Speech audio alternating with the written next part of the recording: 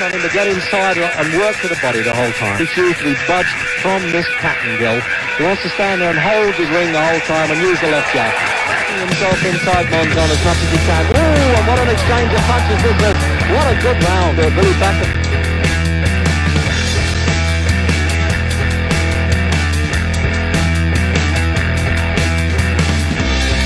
Up in Syracuse, the fight that nobody expected him to lose except maybe Bacchus. But he regained that championship with a minute to go in the fifth round. Where he wants to, he's hardly missing with a punch. And Napoles bravely trying to battle it out with him there. But it looks as though he may top.